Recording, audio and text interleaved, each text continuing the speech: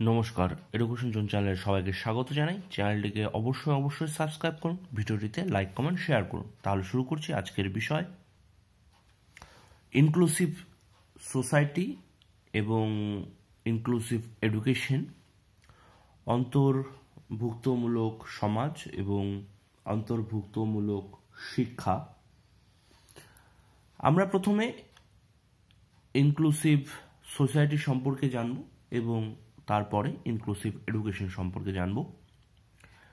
তা ইনক্লুসিভ সোসাইটিটি কি, তার আগে আমরা জেনে নিই যে সমাজের আমাদের মধ্যে অবস্থিত বিভিন্ন ধরনের জাতিগত, লিঙ্গগত, শ্রেণীগত বিভিন্ন ধরনের যে ভেদাভেদ আছে, সেই ভেদাভেদের জন্য আমাদের সমাজে কিন্তু বিভিন্ন ধরনের স্তর তৈরি হয়েছে। উঁচু নিচু, জাত পাত, আর্থিক দিক থেকে সচ্ছল অসচ্ছল, এই বিভিন্ন ধরনের যে সোসাইটি, তার ফলে আমাদের সমাজের মধ্যে ধীরে ধীরে কিন্তু অনৈক্য, বিদ্বেষ, হিংসা এগুলো কিন্তু দিন দিন কিন্তু বেড়েই চলেছে। এগুলো যে এখন শুরু হয়েছে তা নয়, এগুলো পৃথিবী সৃষ্টি হওয়ার পর থেকেই বা মনুষ্য জন্মের পর থেকে বা মনুষ্য সৃষ্টি হওয়ার পর থেকেই আমরা বিভিন্ন ধরনের ইতিহাস ঘাটলে কিন্তু আমরা দেখতে পারি যে এই ধরনের সমাজ বা ব্যবস্থা আস্তে আস্তে কিন্তু তৈরি হচ্ছে, যেটি বর্তমানে ভয়ঙ্কর রূপ ধারণ করছে আস্তে আস্তে। তা এই কারণেই আজকে আমাদের অন্তর্ভুক্তমূলক সমাজ বা সোসাইটি সম্পর্কে জানা প্রয়োজন এবং কি করলে এই যে ভেদাভেদ, তারপর বিদ্বেষ, এগুলো দূর করা সম্ভব, বা ইনক্লুসিভ সোসাইটি বা কেন দরকার, সেটি আমরা আস্তে আস্তে জেনে নিই। তাহলে ইনক্লুসিভ সোসাইটি কাকে বলে বা মিনিং কি আমরা একটু দেখে নিই। অন্তর্ভুক্তমূলক সমাজ বা সর্বসমাবিষ্ট সমাজ, যেটাই বলা হয় না কেন, অন্তর্ভুক্তমূলক সমাজ এমন একটি সমাজ যেখানে জাতি, লিঙ্গ, শ্রেণী, প্রজন্ম এবং ভৌগোলিক কারণে সৃষ্ট সমস্ত বৈষম্য জয় করে সকলের অন্তর্ভুক্তি, সুযোগের সমতা সহ সমস্ত সদস্যদের সক্ষমতা নিশ্চিত করে এক সর্বসম্মত সামাজিক রীতিনীতি নির্ণয় করতে পারে, যা পারস্পরিক আদান প্রদান নিয়ন্ত্রণ করে। সেটাকেই বলা হয়েছে সর্বসমাবিষ্ট সমাজ বা অন্তর্ভুক্তমূলক সমাজ। এই প্রসঙ্গে অন্যান্য যে সংজ্ঞাগুলো বা এর সঙ্গে সম্পর্কযুক্ত যে বিষয়গুলো আছে যে ইনক্লুসিভ সোসাইটি, সেগুলো হলো এক, সোশ্যাল ইন্টিগ্রেশন বা সামাজিক সংহতি। সামাজিক সংহতি বলতে বোঝায় অধিকারের সমতা, ন্যায় বিচার এবং মর্যাদার ভিত্তিতে সেই সব মূল্যবোধ, সম্পর্ক ও প্রথার চর্চা যা সমস্ত মানুষকে সামাজিক, অর্থনৈতিক, সাংস্কৃতিক ও রাজনৈতিক জীবনে অংশগ্রহণ করতে দেয়।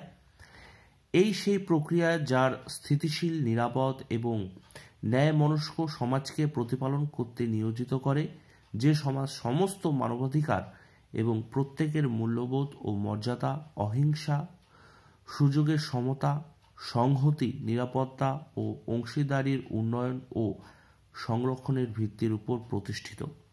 সেটিকেই কিন্তু ইনক্লুসিভ এডুকেশন বলা হয়েছে, এটা সামাজিক সংহতির দিক থেকে। এবার আমরা চলে যাই সোশ্যাল ইনক্লুশন বা সামাজিক অন্তর্ভুক্তির মধ্যে। সামাজিক অন্তর্ভুক্তির অর্থ একটি পশ্চাৎপদ নিরপেক্ষভাবে সকলের জন্য সমসুযোগ সৃষ্টির প্রচেষ্টা ও প্রক্রিয়া, যাতে তারা তাদের সুপ্ত সম্ভাবনা পূর্ণ সদ্ব্যবহার করতে পারে। এই বহুমাত্রিক প্রক্রিয়ার উদ্দেশ্য সমস্ত সদস্যকে সমান ও সক্রিয়ভাবে জীবনের প্রতি ক্ষেত্রে নাগরিক, সামাজিক, অর্থনৈতিক এবং রাজনৈতিক কার্যকলাপ এবং সিদ্ধান্ত গ্রহণের প্রক্রিয়ায় অংশগ্রহণ করতে উপযোগী করে তোলে। সেটাই হলো সামাজিক অন্তর্ভুক্তি, মানে সমাজের সবকিছু বিষয়ে তারা সমসুযোগ, সমান ব্যবস্থাপনা, সমান অংশগ্রহণ ইত্যাদি সব কিছু সমানভাবে করতে পারবে। এবার কি বলা হয়েছে, সোশ্যাল এক্সক্লুশন বা সামাজিক বর্জন। সামাজিক বর্জন প্রক্রিয়ার অন্তর্ভুক্তির বিপরীত। সামাজিক বর্জন বলতে বোঝায় যে সমস্ত বাধা ও প্রক্রিয়া বহু সংখ্যক ব্যক্তিকে পূর্ণ অংশগ্রহণ করা থেকে বঞ্চিত করে। এই বঞ্চনার ভিত্তি সামাজিক পরিচয়, যেমন বয়স, লিঙ্গ, জাতি, গোষ্ঠী, কৃষ্টি অথবা ভাষা, এবং ভৌত, আর্থিক ও সামাজিক পশ্চাৎপদিতা।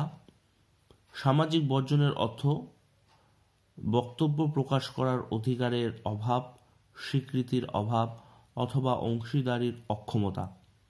প্রত্যক্ষভাবে এই বঞ্চনার তালিকায় আছে নির্ভরযোগ্য জীবিকা, সম্পত্তি, জমি, সুযোগ, সামাজিক সেবা, প্রবেশকারী এবং রাজনৈতিক প্রতিনিধিত্ব বঞ্চনা ইত্যাদি বঞ্চনার কথা বলা হয়েছে। এইসব বঞ্চনাগুলো যেগুলো বয়স, লিঙ্গ, জাতি, গোষ্ঠী, কৃষ্টি, ভাষা, আর্থিক, সামাজিক ইত্যাদি যে জিনিসগুলো মানুষকে অন্তর্ভুক্তমূলক বা অন্তর্ভুক্তি করতে দিচ্ছে না সকলকে, বা সকলের মধ্যে সমতা নিয়ে আসছে না, সেগুলোকে দূরে সরানোর কথা বলা হয়েছে। এবার সামাজিক ঐক্য। সামাজিক ঐক্যর অর্থ সেই সমস্ত উপাদান যা সমাজের সমস্ত সদস্যকে একত্রীভূত করবে, সেই যেগুলো বাধা বিপত্তি সব কিছু আছে সেগুলো দূর করে সামাজিক ঐক্য তৈরি করবে। এরপর সামাজিক অংশীদার বা সোশ্যাল পার্টিসিপেশন। এর অর্থ সমস্ত রকম সামাজিক কর্মে আত্মনিয়োগ করা, পরস্পরের মত বিনিয়োগ, যৌথ সিদ্ধান্ত গ্রহণের প্রক্রিয়াকে সক্রিয়ভাবে যুক্ত হওয়া এবং দায়িত্ব ভাগ করে নেওয়ার প্রক্রিয়া বা সামাজিক অংশীদারি ইত্যাদি দ্বারা আমাদের ইনক্লুসিভ সোসাইটি তৈরি হবে।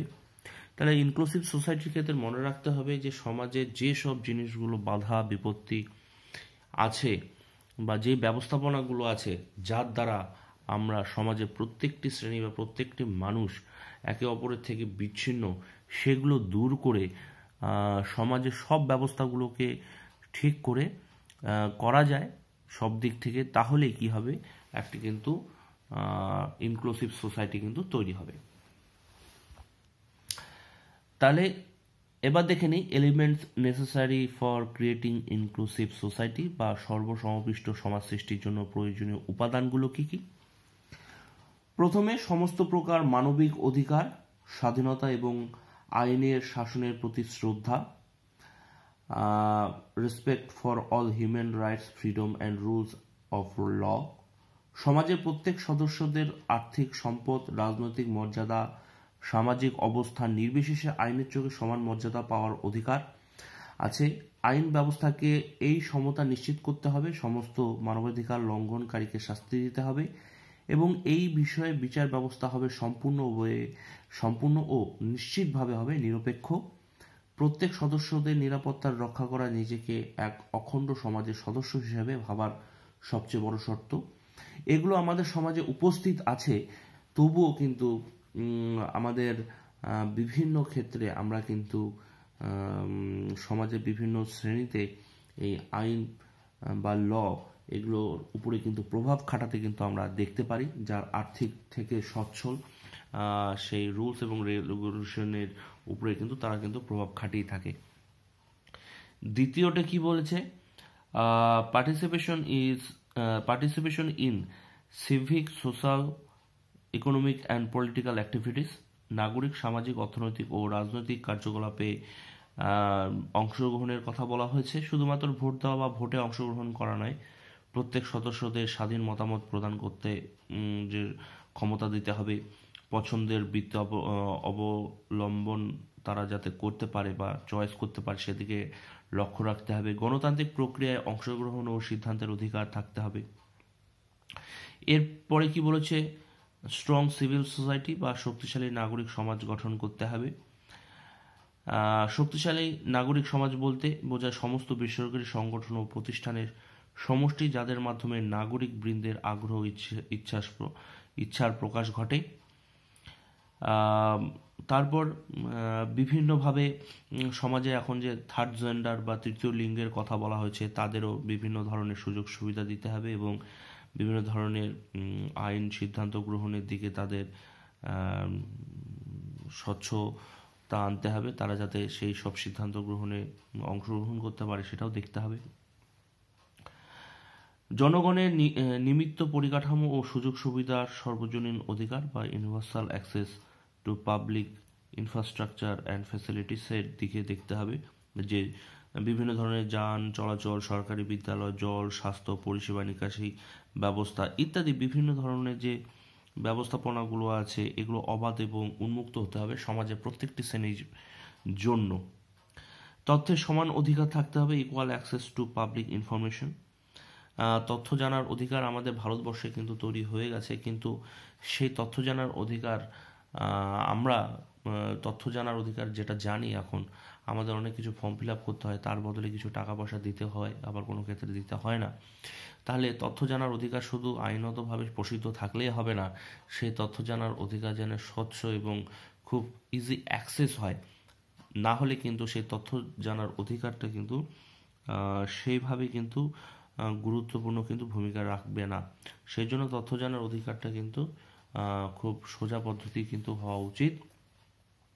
এরপরে কি আছে, equity in distribution of wealth and resources, ধন সম্পদের ন্যায়সঙ্গত বন্টন, যে সকলের মানে জাতীয় ধন সম্পদ ন্যায়সঙ্গত বন্টন একটি গুরুত্বপূর্ণ উপাদান, কারণ এই একটি মাত্র নীতি ও ব্যবস্থা মানুষকে সমাজমুখী করে তুলতে অনেকটা ভূমিকা পালন করে। সেই জন্য দেশের আর্থসামাজিক নীতি এমনভাবে গৃহীত হওয়া দরকার যে প্রত্যেকে তাদের প্রয়োজনীয় সম্পদের ন্যায়সঙ্গত অংশ পায় এবং যার ভিত্তিতে তাদের আত্মবিকাশ গঠন হয়। দৈনন্দিন আগ্রাসন চাহিদা পূরণ হওয়া যথেষ্ট নয়, সুযোগের সমতা, বিশেষত আত্মবিকাশ ও অর্থোপার্জনের সুযোগ বা সমসুযোগ, আত্মমর্যাদা বৃদ্ধি ইত্যাদির দিকেও কিন্তু খেয়াল রাখা দরকার। তার ফলে কিন্তু এইসব দিকে যদি আমরা খেয়াল রাখি বা সুযোগ সুবিধা দিই তাহলে কিন্তু আমাদের ইনক্লুসিভ যে সোসাইটি সেটি তৈরি হবে। Tolerance and appreciation of cultural diversity, আমাদের যে ভিন্ন ভিন্ন সামাজিক যে কালচারাল ডাইভার্সিটি আছে সেইটি কিন্তু আমাদের সমাজের একটি শক্তিশালী দিক এবং এই ডাইভার্সিটি থাকার কারণে কিন্তু আমাদের সমাজের একটা সৌন্দর্য কিন্তু দিক কিন্তু ফুটে ওঠে। সেজন্য সমাজের প্রত্যেকটি দিক থেকে পোশাক আশাক, সঙ্গীত, শিল্প, সাহিত্য, রীতিনীতি, প্রথা ইত্যাদি সকলকে কিন্তু সমানভাবে তুলে ধরতে হবে এবং উপভোগ করার জন্য তাদের অসহিষ্ণুতা দূর করতে হবে, তাহলে কিন্তু সমাবিষ্ট সমাজ গঠন হবে তার ফলে। আর এডুকেশনের ক্ষেত্রে সর্বসমিষ্ট সমাজ গঠনের ক্ষেত্রে সম্ভবত সবচেয়ে গুরুত্বপূর্ণ ভূমিকা পালন করে এই শিক্ষা। শিক্ষার মাধ্যমে কৃষ্টিগত মিলন, পরস্পরের প্রতি আগ্রহ, কৌতূহল, পারস্পরিক ইতিহাস সংস্কৃতি জানা সম্ভব হয়। তার ফলে কিন্তু একটা যে বন্ধন সূত্র গড়ে ওঠে প্রত্যেকটি সমাজের সঙ্গে, প্রত্যেকটি বিষয়ের সঙ্গে, সেটি কিন্তু খুব গুরুত্বপূর্ণ ভূমিকা রাখে। এরপর আছে এফেক্টিভ লিডারশিপ, কার্যকরী নেতৃত্ব এমন হতে হবে যাতে সেই নেতৃত্বর ফলে আমাদের সমাজে প্রত্যেকটি শ্রেণী, প্রত্যেকটি সমাজ, প্রত্যেকটি উঁচু নিচু ভেদাভেদ দূর করে যাতে সেই নেতৃত্ব আমাদের সকল সমাজের সকল বিষয়বস্তু বা সকল বিষয়কে একটি সুদৃঢ় একটি বন্ধনে আবদ্ধ করতে পারে। সমাজে প্রত্যেকটি শ্রেণীতে আত্মবিশ্বাস, একনিষ্ঠ হওয়ার যে লিডারশিপ সে তারা দিতে পারে এবং সমাজকে এক উন্নত পর্যায়ে নিয়ে যেতে পারে। সেজন্য কিন্তু একটি নেতৃত্ব, শুধু নেতৃত্ব বললে হবে না, কার্যকরী নেতৃত্ব কিন্তু খুবই ইম্পর্টেন্ট একটি বিষয়। এবার আমরা জানবো ইনক্লুসিভ এডুকেশন সম্পর্কে। ইনক্লুসিভ এডুকেশনটা কাকে বলে? যে সর্বসমাবিষ্ট বা সবার জন্য যে শিক্ষা ব্যবস্থাটা সেটি হলো ইনক্লুসিভ এডুকেশন। বা অন্তর্ভুক্তমূলক শিক্ষা সবার জন্য মানে মূলত প্রথমে আমাদের জানতে হবে যে আমাদের সমাজে বিভিন্ন ধরনের যেমন বিভিন্ন ধরনের স্পেশাল এডুকেশন বা ইন্টিগ্রেটেড এডুকেশন বলে একটি সিস্টেম আছে। স্পেশাল এডুকেশন শুধু বিশেষ চাহিদা সম্পন্ন শিশু যারা বিভিন্নভাবে শারীরিকভাবে দুর্বল, যদি শুধু তাদের কথা বলি তাহলে কিন্তু ভুল হবে। বিশেষ চাহিদা সম্পন্ন শিশু তারা যারা সমাজে যারা নর্মাল শিশু বা স্বাভাবিক শিশু তাদের থেকে ব্যতিক্রমী। তার মানে কি, সে উচ্চ ক্ষমতা সম্পন্ন হতে পারে বা সে দুর্বল হতে পারে। স্পেশাল এডুকেশন কাদের? যারা শারীরিকভাবে মানসিকভাবে দুর্বল, যেমন ফিজিক্যালি হ্যান্ডিক্যাপ বলতে পারি, মানসিক হ্যান্ডিক্যাপ বলতে পারি, যারা চোখে দেখে না, কানে কম শুনে, তাদের জন্য যে এডুকেশন সেটাও স্পেশাল এডুকেশন। এবং ক্লাসে উচ্চ ক্ষমতা সম্পন্ন যারা শিশু, যাদের জ্ঞান বুদ্ধি অনেক বেশি উচ্চতর, তারাও কিন্তু স্পেশাল এডুকেশনের মধ্যে বা বিশেষ ক্ষমতা সম্পন্ন শিশু কিন্তু বলা হচ্ছে তাদের জন্য যে শিক্ষা ব্যবস্থাটা সেটাকে বলা হচ্ছে স্পেশাল এডুকেশন।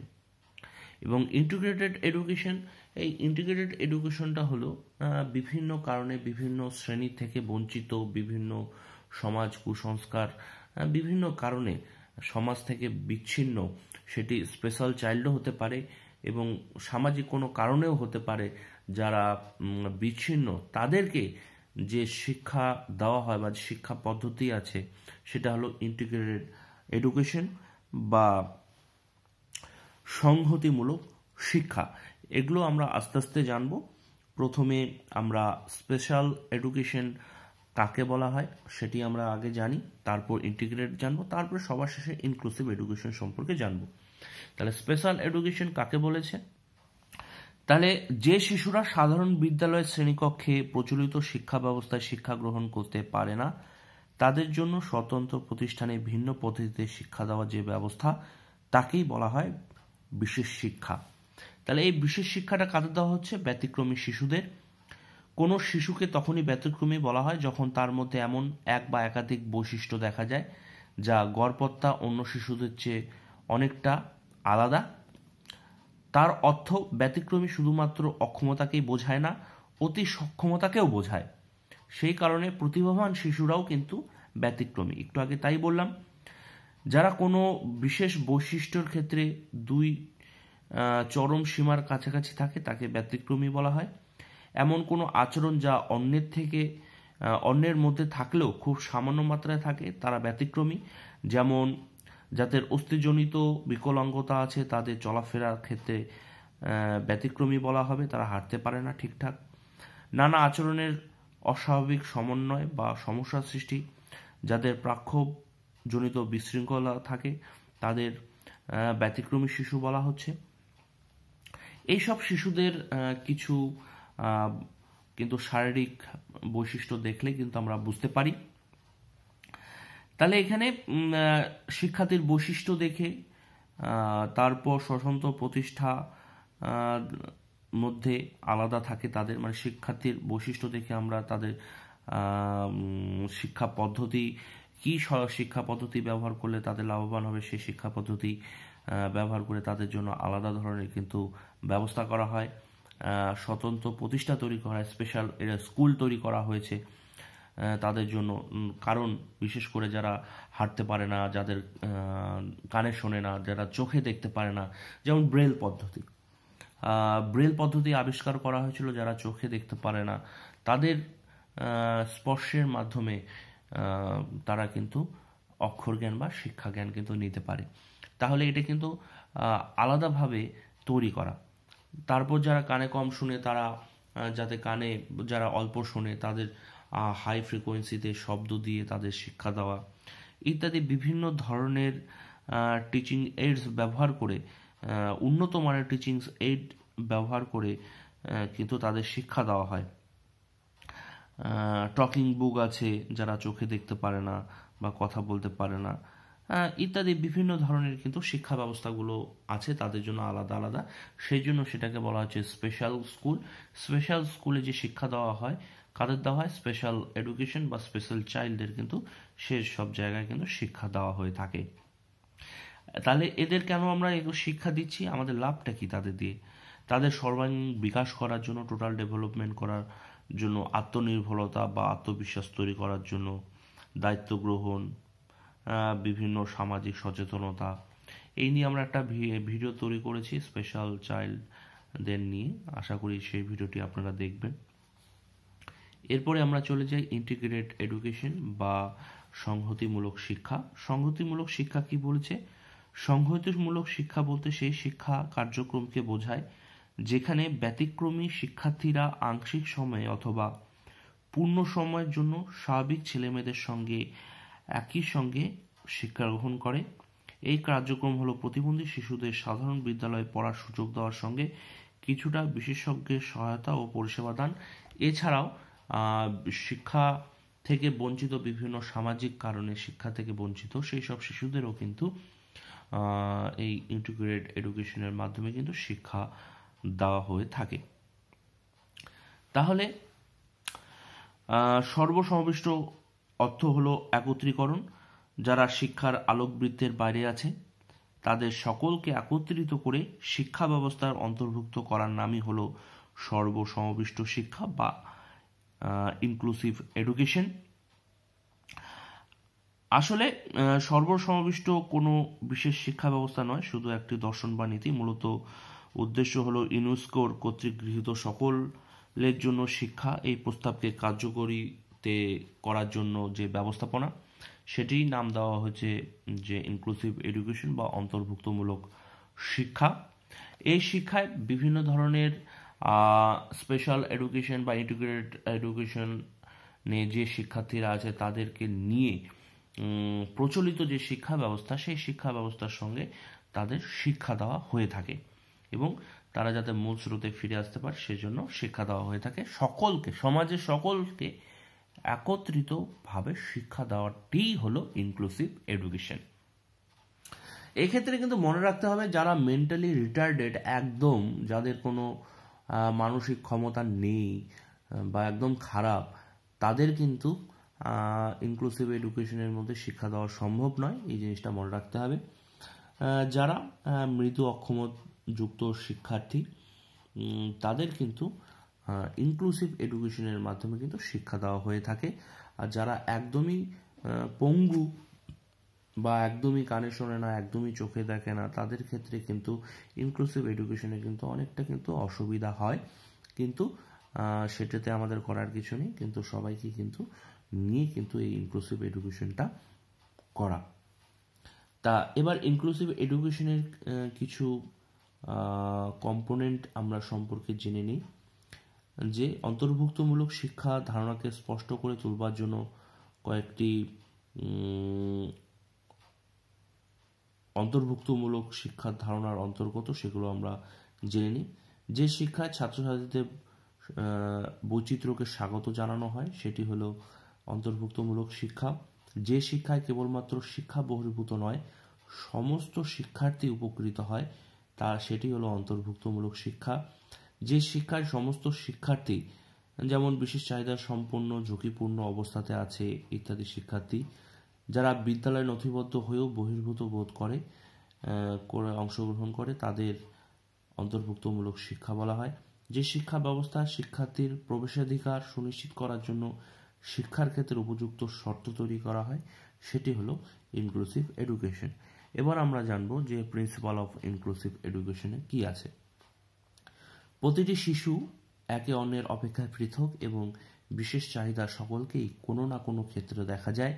সেই নিরিখে ব্যক্তিকেন্দ্রিক শিক্ষা ব্যবস্থা করা দরকার। এই শিক্ষা ব্যবস্থায় বন্ধুত্বপূর্ণ পরিবেশে কোনো ভীতি সঞ্চালন না করে শিশুদের শিক্ষাদানে উপযোগী যে কোনো শিক্ষণ পদ্ধতি গ্রহণ করা উচিত। কেবলমাত্র পুঁথিগত শিক্ষাদানের পরিবর্তে একজন শিক্ষকের উচিত জীবনযাপনে উপযোগী প্রয়োজনীয় তথ্য পরিবেশন করা। এগুলি হলো ইনক্লুসিভ এডুকেশন। তাহলে আমরা যদি স্পেশাল এডুকেশন, ইন্টিগ্রেটেড এডুকেশন বা ইনক্লুসিভ এডুকেশনের মধ্যে যদি তুলনা করি, তাহলে আমরা এটাই পাবো যে স্পেশাল এডুকেশনে বিশেষ বিদ্যালয় প্রত্যেক প্রকার প্রতিবন্ধিতার জন্য আলাদা আলাদা ব্যবস্থা। আমরা আমাদের পশ্চিমবঙ্গে কুচবিহার জেলায় যেমন ভিজুয়াল, যারা চোখের দৃষ্টি সম্পন্ন সমস্যা, তাদের জন্য গভর্নমেন্ট বিদ্যালয় দেখতে পারি কুচবিহার জেলায়। এছাড়া অর্থোপেডিক, যত সম্ভব ধূপগুড়িতে অর্থোপেডিক বা ফিজিক্যালি হ্যান্ডিক্যাপ যারা সেই শিশুদের জন্য আলাদা বিদ্যালয় আছে। এইভাবে আমাদের পশ্চিমবঙ্গে বিভিন্নভাবে বিভিন্ন জায়গায় কিন্তু আমরা আলাদা আলাদা বা একত্রিত কিন্তু এই ধরনের স্পেশাল এডুকেশন বিদ্যালয় কিন্তু দেখতে পারি। সংগতিমূলক শিক্ষায় মূল স্রোতের বিদ্যালয় যে স্বাভাবিক বিদ্যালয় সেটি দেখা যায়। ইনক্লুসিভিতেও সাধারণ বিদ্যালয় দেখতে পাওয়া যায়। স্পেশাল এডুকেশনের শিক্ষার্থী হলো নির্দিষ্ট ধরনের প্রতিবন্ধী, তাদের জন্য আলাদা আলাদা বিদ্যালয় থাকতে পারে। সংহতিমূলকে সমস্ত ধরনের শিক্ষার্থী যারা বিশেষ বিদ্যালয়ে পড়ে, মানে স্পেশাল স্কুলে পড়ে, তাদের কিছু সময়ের জন্য আংশিক বা সম্পূর্ণভাবে শিক্ষা দেওয়া হয়। আর সর্বসংশ্লিষ্ট বা ইনক্লুসিভ এডুকেশনের সমস্ত ধরনের এবং সমস্ত প্রতিবন্ধী যে কোনো যাকে যে ধরনের সমস্যায় থাকুক না সমস্ত ছাত্রছাত্রীদের নিয়ে এখানে শিক্ষা দেওয়া হয়। স্পেশাল এডুকেশনে বিশেষজ্ঞ শিক্ষকের প্রয়োজন হয়। ইন্টিগ্রেটেডে সাধারণ শিক্ষক এবং প্রয়োজন মতো পরামর্শদাতা বিশেষজ্ঞ দরকার হয়। ইনক্লুসিভে সাধারণ শিক্ষক প্রশিক্ষণপ্রাপ্ত অবশ্যই হতে হবে। প্রয়োজন মতো আরও প্রশিক্ষিত বিশেষ প্রশিক্ষিত শিক্ষকের দরকার পড়তে পারে। স্পেশাল এডুকেশনে মানসিক প্রতিবন্ধী, দৃষ্টি অক্ষমতা, সংবেদন প্রতিবন্ধী ইত্যাদি বিভিন্ন ধরনের প্রতিবন্ধীদের পরিবার ও মাতা পিতারা তাদের শিক্ষা দিয়ে থাকে স্পেশাল এডুকেশনের চাইল্ডদের। আর এই এডুকেশনের প্রভাবে কিন্তু আমাদের পরিবার ও মাতা পিতারা অনেকটা উপকৃত হয়। আর সংগতিমূলক শিক্ষায় বিশেষ শিক্ষার মতো একই গোষ্ঠী এরা, তাছাড়াও শিখন অক্ষমতা শিক্ষক শিশু পরোক্ষভাবে সমাজ সবাই কিন্তু এই বিদ্যালয় থেকে উপকৃত হয়।